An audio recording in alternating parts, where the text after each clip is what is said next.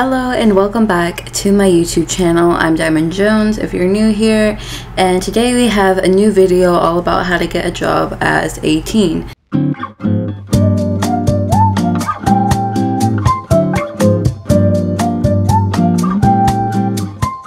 So over this summer I have gotten a job. I'm not gonna say where I work though. If you know, you know. But yeah, I've been thinking about doing this video for a while. I had it planned for summer, and so when I finally got one, I was like, oh, I should probably talk about it. Anyways, I thought this could be helpful if you're looking for a job as a teen or just don't know where to get started. So yeah, let's get into this video. But before we do that, reminder to share this video with a friend. This new school year is coming up, so in the future I may not be posting as much, but I still think that it should be fun. So definitely follow and subscribe for more content like this. Let me know what you think after the video, and follow us on Instagram at DiamondJonesYT, and also follow my podcast at TeaTime with Teens, and share and like this video. Okay, I think that's like everything out of the way. So we're gonna get into the first couple of steps. So let me check how many steps I have. Okay, so I have like about 4 steps and then like extra information. So the first one, number 1, is to pick a service industry thingy.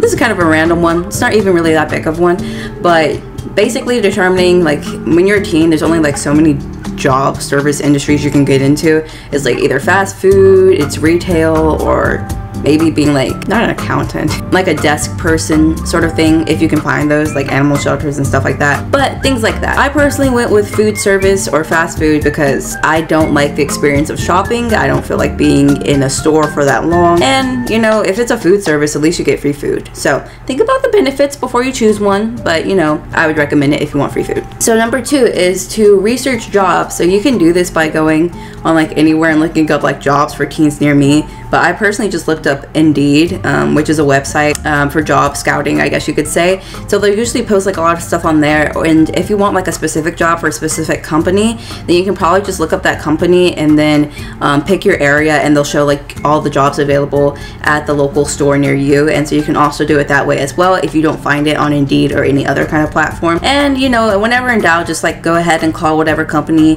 that you want to work for and see if there are any positions available. So that's the biggest thing, is to research jobs, and also weigh like the benefits, like the pros and the cons. So one place may pay a lot of money, but maybe it's further away, and with gas prices it doesn't make sense to do that. And then other ones may be like, maybe it pays more, but it won't work with your hours as better and stuff like that. I know I'm just using kind of the same example, but it's like sometimes the money isn't worth it if it's super inconvenient and is going to end up costing you more in the long run. So definitely think about that. And also, it may just be a job that you don't want to do, so don't take something just for the money, because you'll get burnt out really quickly and go down for like a lower job. So yeah, just keep that in mind when you are researching those jobs. Number 3 is to create a resume or a cover letter.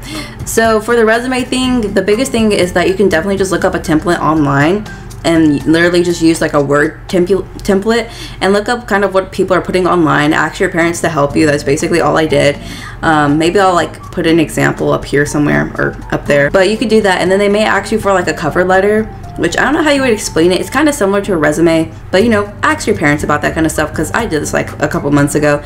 But ultimately, it's nothing really scary. I mean, if it's like a basic entry-level job for like teens, they're gonna know that your stuff isn't gonna look perfect. But basically, just some tips to put on your resume is things that you're a part of in school. So it can be clubs, it can be volunteer work, it can be special positions that you've held, or leadership positions, and different things like that.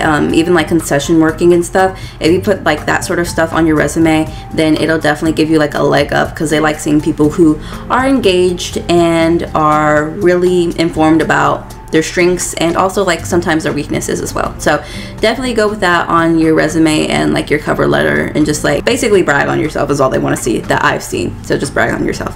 Number 4 is to actually apply. So you're going to apply with your resume and possibly your cover letter if they require that. Some places may not even require you to have one, they may just ask you, but the biggest thing is that you're going to apply. So you're going to do that online. It shouldn't take super duper long, but some stuff I did not recognize, so I just went ahead and asked my parents, because I was like, I don't know what this means. But usually if you are a teen, they'll like forgive you if like something was wrong or anything like that. Like, they're not super stoked on everything being perfect. They just want to see that you're passionate about it and that you apply.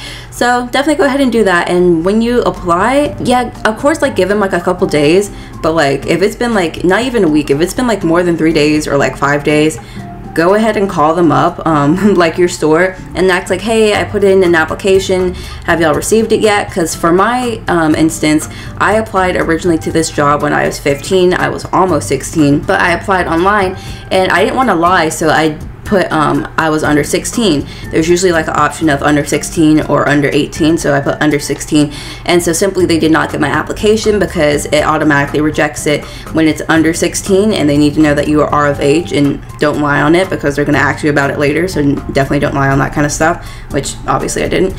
But you know, a week later I did the same thing. I just reapplied. It was super simple, and then I got my job. So yeah, so just keep that in mind when you're applying for stuff like that, and make sure to always call them up and at different times of the day, because it took me like a couple attempts to actually get someone to answer and get connected with a manager. But definitely do it. It's worth it. It's worth it.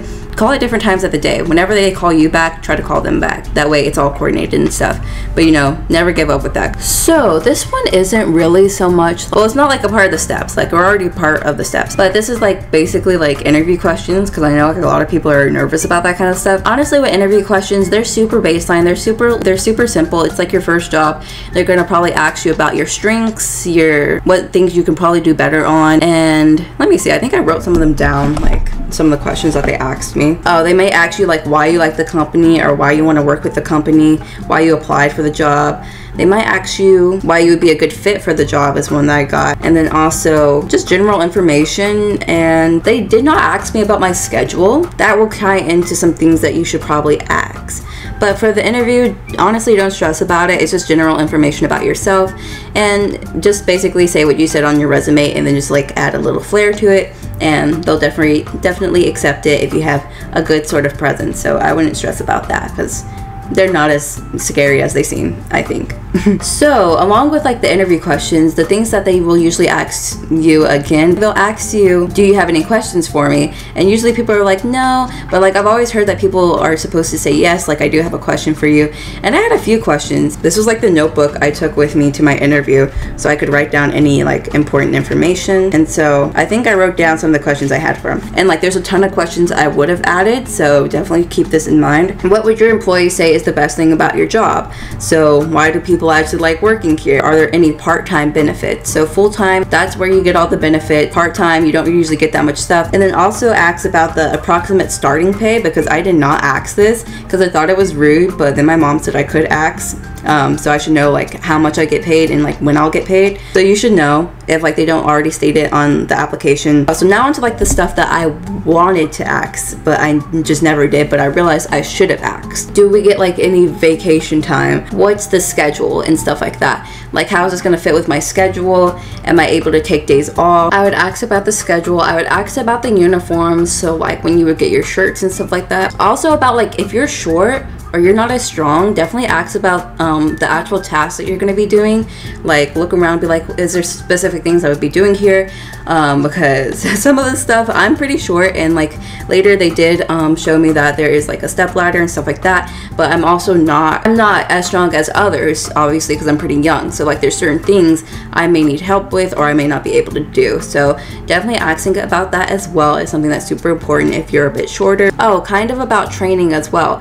You want to know if they have like a good training program, how they're going to train you, when they're going to train you, and if you get paid during that time as well is a good question to ask. So I would definitely ask about the training as well, because that's going to really influence how you feel about the job and how smoothly the first week or so goes over, which is what we're going to get into in a second, is your first day or like your first week, or you know, the beginning, I guess you could say. It wasn't as scary as I thought it was going to be, like genuinely going into it, but I realized that my back is not meant to stand for a long time, and it's gotten used to it obviously, but you know, if you're going to be in like a retail job or fast food or anything, you're going to be standing a lot. If it's not a desk job, expect to stand for hours, obviously. So it was definitely like a shocker there. First week I was like but over time I really do like my job. I like getting to talk to people and making their day better, and being like, I like your shirt, or like I like your card and stuff like that. It was super scary in the beginning and I cried, but afterwards you get used to it. Not the crying part, but you get more comfortable with your job and you know what to do, and so it gets like a lot better. So also, if you are applying to be like a cashier, I'll just mention this, don't be scared of like money or whatever, because the machine will show you how to do it. Like if you're afraid to apply for a cashier position because you're afraid that you don't know how to count money, then don't worry about it. The system will literally tell it for you. And also don't be afraid of the menu and stuff like that. You may not know it, which is also a tip. Choose a place that you go to a lot or that you're comfortable with, because it'll probably be an easier transition. But I mean, that's basically it. I think that's honestly it for this video, because I haven't done a video in like a long time. But this is actually really fun. I do like my job and I'm really proud that I have it. And also I finally got paid, so like that's like exciting. Looking for like a really good experience and something fun to do in your free time. Definitely go ahead and take a shot and get you a job as a teen. It is super fun. You'll get to meet a lot of new people, new environment. You'll be introduced to the world in a new way. It's surprising how much you can have like a greater faith in humanity by just working in these kind of positions. This is because like some lady said something really sweet the other day. But yeah, it's still like a really great job. And yeah, I think that's going to be the end for this video. So if you made it to the end of this really long and weird video, definitely subscribe. I may not be posting as much because of the new school year. As I said, I'll try to do like occasional vlogging, but if not, check out my podcast if you want to. It's just because I have a lot of stuff with school coming up that I may not be posting as often, but if you follow me on Instagram, I'll probably update you on it. So definitely follow us on there. I hope you have a great day and a great week and a great school year. So I'll talk to you later, and stay blessed, and bye.